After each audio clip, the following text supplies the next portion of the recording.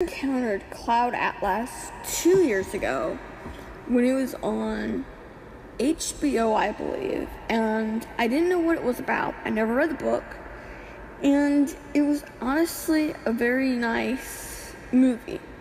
I mean, it was well developed, well made, and even there were parts of it that I found actually amusing. However, the emotional effect it had on me is because it showed me that no matter what you do, no matter who you interact with, you are going to change someone's life. Be it for the better, be it for the worst, or even just be it because that's how it was meant to be. Cloud Atlas itself, why it's one of my favorites, is because it goes several time periods. It just goes over tons of time periods, and each story connects to another in some way. And you don't really see it until the very end.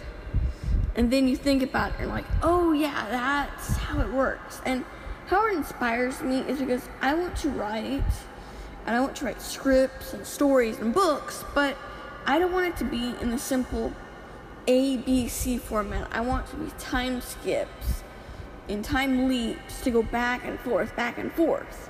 So the book, Cloud Atlas, that I've yet to read, and the movie really inspire me because it gives me an inspiration of how am I supposed to pace these scenes? How am I supposed to mix them all together? And honestly, it's very amusing because over the last 5 years, I've changed a lot.